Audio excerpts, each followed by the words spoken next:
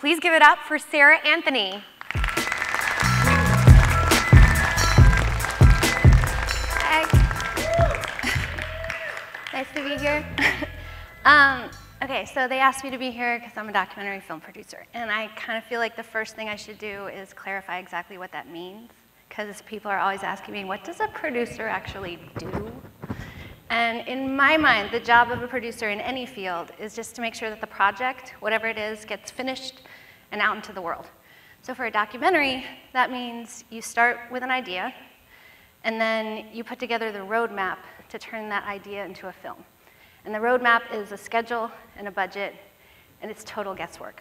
Like, it's educated guesswork, but it's guesswork. You have no idea what's really gonna happen when you start. You're just gonna make a plan and then have faith and move forward. And they say if you wanna make God laugh, make a plan. So I feel like we make all the gods laugh every day. Sometimes, like in the studio world, you have budgetary restrictions, so you're trying to make the puzzle fit within that box. And then other times you have a bit more free reign and you're creating the parameters yourself.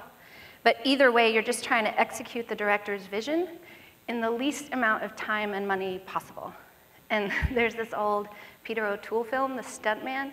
The producer always walks around going, time, money, time. And it's kind of feel like that's what we do. We just make a plan, hire the team to execute it, and then like bounce back and forth between a cost report and a calendar for the rest of the project, just like trying to make it make sense. The HBO series, The Defiant Ones, I actually budgeted and scheduled as a 90-minute film to be finished in 1 year. But as soon as we started doing the interviews, we realized that we had like way too much material for one film, because we're basically telling like a version of the history of rock and roll and the history of West Coast hip hop. So that's a lot of story. So 3.5 years and 4 episodes later, HBO has a really good product, but like as a producer, you're just trying to ride the wave sometimes. The Greeks have 2 words for time. Chronos, which is the time when things are scheduled to happen, and kairos, which is the time when things are supposed to happen. So if you're interviewing someone like, say, Snoop Dogg, and he shows up 4.5 hours late, that's because that's when the interview was supposed to happen. I'm not saying that that's what happened, but if it did, it would be kairos time. And like, we'd all love to live in a kairos world. Sometimes in film, you have no choice because it rains or your lead character dies. Literally anything could happen. And the job of a producer is just to try and marry Chronos and Kairos and get to the end of the project before the money runs out. And in the documentary world, you're dealing with real life, and real life is not an 8-hour day. So like Dr. Dre is a night owl. So if you're working with him, you are also a night owl. And you're probably gonna end up drinking gin and juice during that night. Truly, Hendrix and cranberry, just so you know. But the studio execs are not night owls, so welcome to your 21-hour workday. And if your character is, if you need to film them like celebrating Thanksgiving, you're not celebrating it with your own family. If their plans change, so do yours. So like my family learned a long time ago not to try and schedule anything too far in advance. And we have this like not so funny joke that we try and finish work in single digits on the left side of midnight. So like 9:56 p.m., yes, made it. So it can be a little bit stressful, and especially because it's guesswork. Like, I have no idea how many days or weeks it's gonna take us to find a character we need. I'm just guessing. So it can really be very stressful. And also in the documentary world, you have limited budgets and less revenue, so you don't make a lot of money. So why would anybody do this job? And I think that that's the key to everything, really, in life, is like, why? What do you want to do with your limited time on the planet? And why are you doing what you're doing? I happen to believe if your life has meaning outside of yourself, that you're going to find more joy and less stress. But as a storyteller especially, I think it's important to know why. Like, we focus a lot on how to do something, but if you focus on the why, the how is just kind of details. Like, maybe you have limited resources, so you're better off doing a photo essay than a film. Or maybe your story lends itself more to a podcast or a magazine article. Like, how is less of a barrier when you know why you're telling the story and why you want to get it out in the world. I did not set out to be a documentary filmmaker. I studied theater in college. And it was like an acting class after college I got introduced to film, and I really liked the technical aspects of it and the collaborative nature of the business, because there's jobs for everybody in film, you know? Like musicians, actors, chefs, truck drivers, blue-collar workers, creative designers, technicians. Like, it's a really eclectic group of people working together toward a common goal, so it can be really fun. Also, my parents were very conservative, so theater was not a good choice. And film was maybe a little better. So I started working as a production assistant on feature films, and my first thing I learned was check your ego at the door and be willing to work really hard. And the first project I worked on was Happy Texas, and I showed up on set the first day, and the line producer said, "Sarah, come with me. I need you to sweep the street." And I was like, we were in this little desert town north of Los Angeles, and it was really windy, so there's sand blowing up all over the place. I was like, this is ridiculous. I'm not going to be able to make a dent in this, but he's the boss, so I swept the street twice. And I was like, okay, there's nothing I can do. I walked away. And like half an hour later, he came and found me. He's like, Sarah, come with me. Walked out to the street. He's like, you swept it. I said, yeah, I mean, I know it doesn't really look like it, but I did, and there's not a whole lot I can do. He's like, no, don't apologize. You did a really good job. Now you're going to come with me while I fire the 2 people who didn't sweep the street when I asked them to. Okay. It was like a super intense introduction to a really intense business. And I worked for that man for the next 2 years, did a whole bunch of films back to back to back. And I learned, well, one of the things that kind of drove me crazy is that everybody gets really stressed out. They take film really seriously. And I always thought, like, it's supposed to be fun, we're making movies. But people get mean. I don't know if you've seen Swimming with Sharks, but yeah. And if you haven't, you should. People get mean. And after a while, I just got kind of burnt out. Like, we had this one period where we worked 4 months in a row, no days off. I finally got a Sunday off. I went to the beach, and this was like before cell phones, so I had a pager, and they paged me to go into the office, and I threw my pager into the ocean. And I was like, I'm not doing it. And then I was like, oh my God, what have I done? And I ran and found a payphone. I was like, I'm coming in. I just have to get my pager fixed because it's broken. So I was super burnt out. And I realize now that that's because I was following someone else's why. Like the guy that I was working for, he just wanted to be in what he called the picture business. He wanted to be the head of a studio one day. So he didn't care, he just loved working in film. He didn't even really care what products we were working on. He just wanted to be in film and move up in it. And one day, so I was just paying my rent.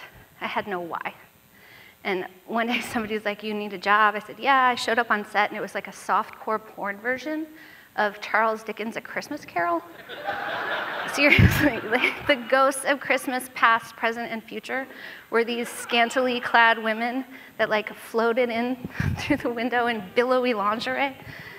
Like I get there the first day, and oh, I went forward too fast, sorry. I get there the first day, this is broken.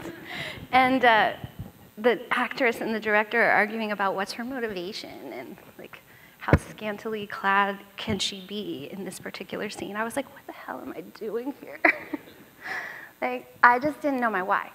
And Los Angeles in particular can be a really difficult place to navigate if you don't know your why, because there's a super fine line between ambition and desperation. And if you don't have your own center, you can get really caught up in other people like fighting for some vague notion of fame and success. So sometimes in life you just have to like stop, reset, and go, okay, what am I doing with my time on the planet? And I was really lucky. I had dual citizenship, so I did a total reset, moved to London. But wherever you go, you take yourself with you. So the only thing on my resume was film production. I just started sending it out to any company that I liked the name of.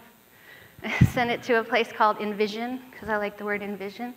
And that's when I learned that you should put everything you even remotely know how to do on your resume, because you don't know what's going to get you through the door.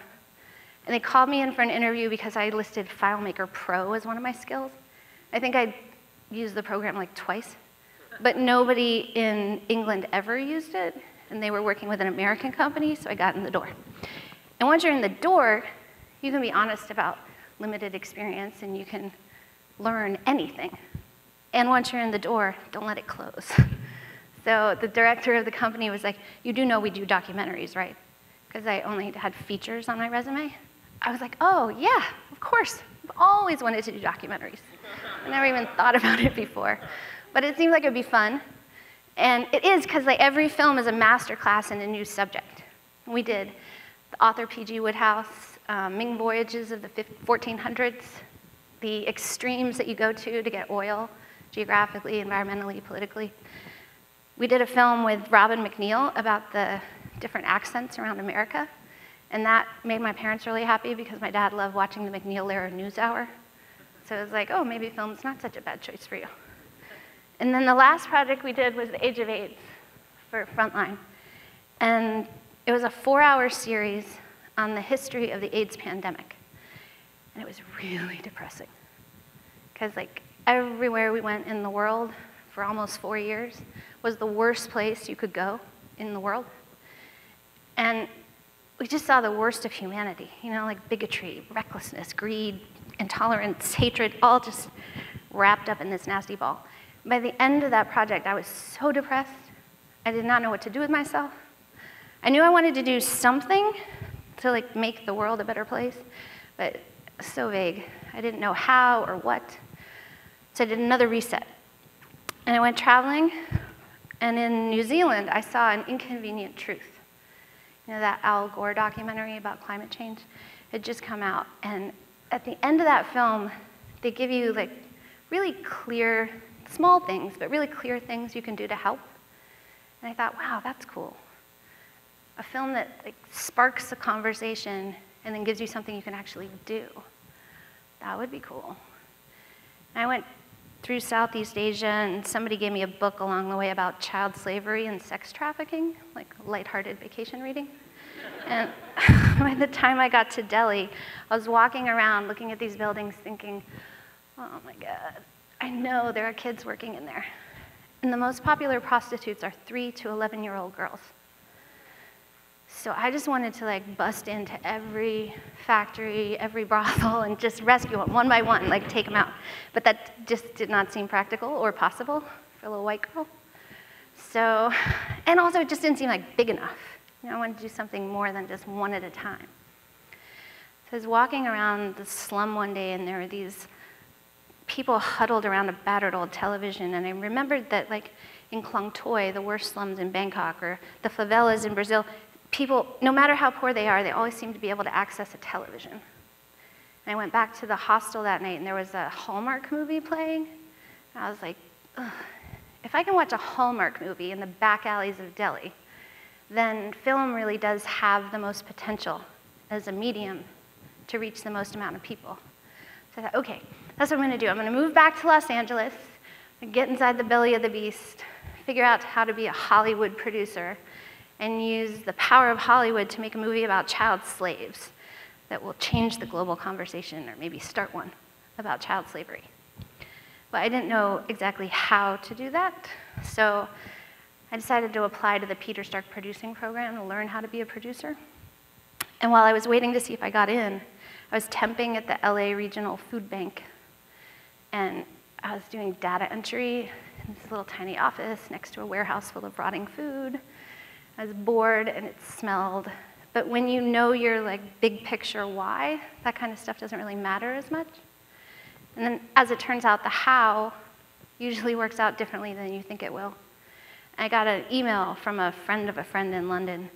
She knew somebody who was starting a documentary division in Los Angeles, and I sent my resume in. They happened to be working with Frontline, so they hired me to run their documentary division. So I went from being at the food bank one day to running a documentary company in Beverly Hills the next day, because life is weird.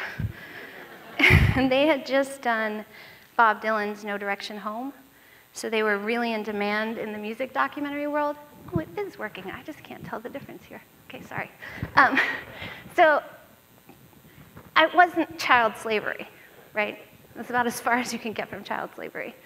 But I realized that what I really want to do is make films that inspire change. And if you're making films about people who are at the top of their game, whatever industry it's in, you can always learn something cool from them.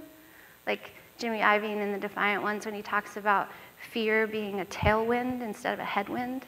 I really like that. And in the Scorsese doc, the George Harrison doc, there's an interview with George where he says, people say I'm the Beatle who changed the most, but I think that's what life is about. If you haven't changed, if you're not changing and growing, what are you doing? I really like that. That's about 10 years ago. And since then, I've done a lot of different films for a lot of different companies. And one thing I really picked up along the way is that when you know your why, even if you're doing something that doesn't seem related to it, you should share it with everyone you meet. Because you have no idea who's going to be a partner in your future success. Like a couple weeks after I got back to LA, I met a girl at a party. We talked about documentaries and child slavery. I gave her my card. I didn't hear from her, I don't know, for like 3 years. And then 3 years later, I get a call from her brother. And he's making a documentary about Sly and the Family Stone. And I ended up being a producer on it, and it's still one of my favorite films. And when I left Spitfire, I interviewed a guy to take over my job, and we talked about why we're doing what we're doing. He didn't end up taking the job. But 2 years later, he recommended me as the line producer for The World According to Dick Cheney, which also made my father very happy. I don't necessarily agree with the man's politics, but I learned a lot on that project. One of the big things is everybody we interviewed said that he has an incredible work ethic and that he was always the most prepared person in the room. And if you're the most prepared person in the room, you're going to win the argument, usually. So I think that's a lesson that everybody could take and maybe use it for good. At the end of that project, the editor and director recommended me to Davis Guggenheim. And he was the director of An Inconvenient Truth. And when I watched that movie, I didn't even know who Davis was. I never in a million years imagined that I'd end up working with him. We've done 2 projects so far, the DREAM Act and immigration reform, called The Dream Is Now, and one about the broken financial system. And it's really cool to work with people who have the same why as you. It makes being in Los Angeles a little easier this time around. So, cut to 2 years ago, I'm working on The Defiant Ones. And that really, a film about hip-hop billionaires, is as far as you can get from child slavery. It's just a completely different universe.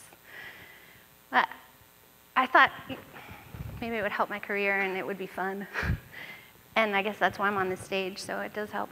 But I thought, if I did enough films like that, that maybe somebody would go, okay, we're going to give you money to make a film you want to make.